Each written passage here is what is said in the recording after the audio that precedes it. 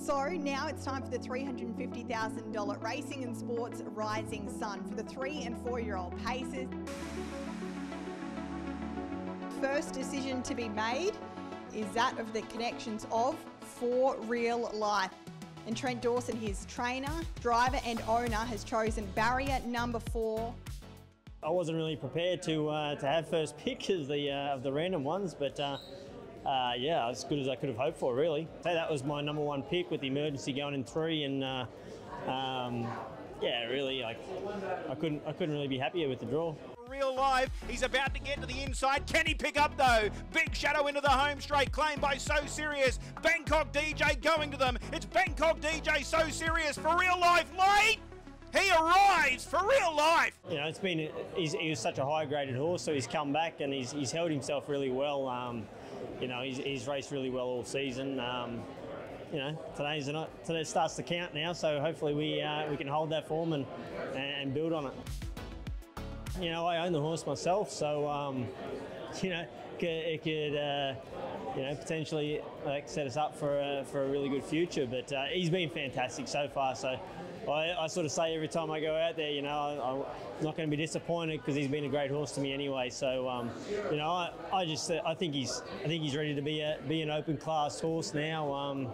You know, he's seasoned up a bit, so I think yeah, it's good that we drew well enough to try and sort of show that where he's at. Well, we got the Rising Sun and the Hayden's the following week, so we got sort of a good draw there too. So you know, I'm not even looking past that. Whatever happens after that is yeah, hopefully it's just we're on a roller coaster by then anyway. But yeah, once we get through those two, we'll just see what happens. Pretty unlucky for Real Life so far this preparation, so he's got a real chance to make something of that barrier draw, and we know he's a go-forward horse, so I'm sure he'll be trying to get into a really prominent spot. And whilst maybe we don't see the picket fence form line that we come to expect from him, I think there's been genuine excuses, and he's clearly been set towards this race, and why wouldn't he be, for the prize money that's on offer. And this has been the race everybody's been talking about for weeks and months now, so to see it finally come together, have a Queensland-owned horse as the current favourite. We saw Queensland success last year with Leap to Fame, but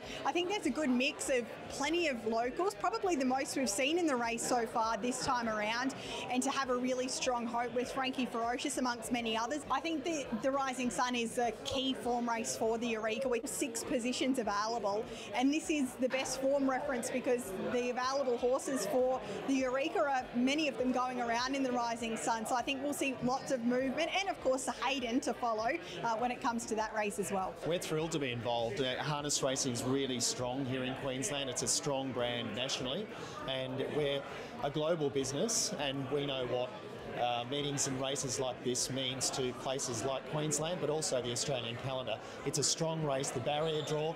Are there surprises? We've got a couple of strong favourites to follow, but there's some value to be found otherwise.